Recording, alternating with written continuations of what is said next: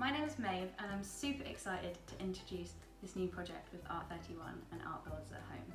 Each week I'm going to be showing you something that we can create, bake or cook alongside the Art Builders packs.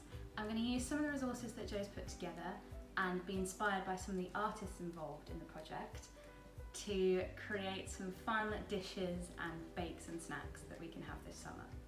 So for week one, it's all about paper cutting, and I was super inspired by the artist Nahoko Kojima, who's from Japan. So I started thinking about Japanese dishes, and one of my favourite Japanese dishes is sushi. But sushi can be a little bit tricky to make, so I've put my own twist on it, and we're going to be making a fun, sweet style sushi snack. Before we start, I'm going to go through some hygiene steps. So if you've got long hair, I'd advise you to tie it up and just get it out of your face, and then I'm going to wash my hands as well. First, you're going to need one tortilla wrap. Today I'm going to be doing chocolate and banana sushi, so I've got some chocolate hazelnut spread here and a banana. But you could do any fruit that you like, so you could do strawberries or blueberries. You could use peanut butter, or you could use jam or jam and peanut butter. But whatever you use, you'll need a simple butter knife.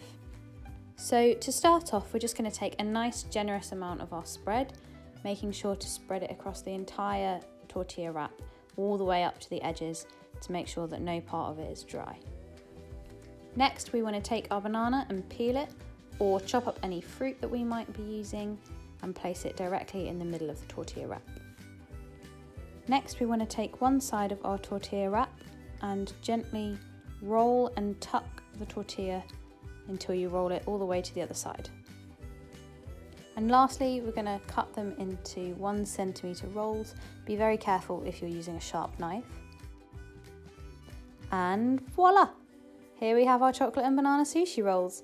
They're a quick little delicious snack and a really nice twist on a Japanese classic.